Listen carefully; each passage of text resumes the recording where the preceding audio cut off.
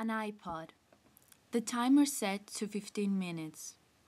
Music isn't loud, just loud enough to listen to the words. Soft enough so I could hear the raindrops beating on my window. It's a few raindrops one hears before a storm. Never the same sound twice. Clouds gather, building up a rhythm on my bedroom window. Rhythm seeping into my dreams, pouring. Only through adamant practice did the piano sound beautiful. After school and late-night dance rehearsals, I came back home and it was there, waiting for me.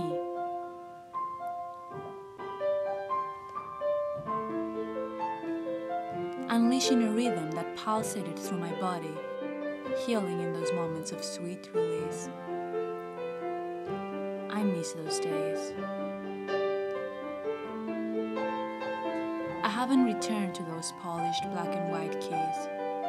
I walk past now, as though it was just an object, afraid that we won't make the same music like we did once before. Touch and sound would be unfamiliar.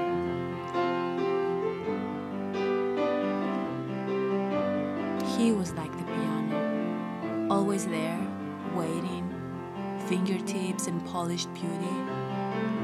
Last December, 1 year ago.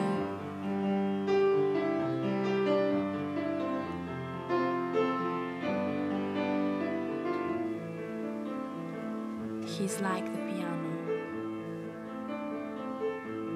And so, I walk past.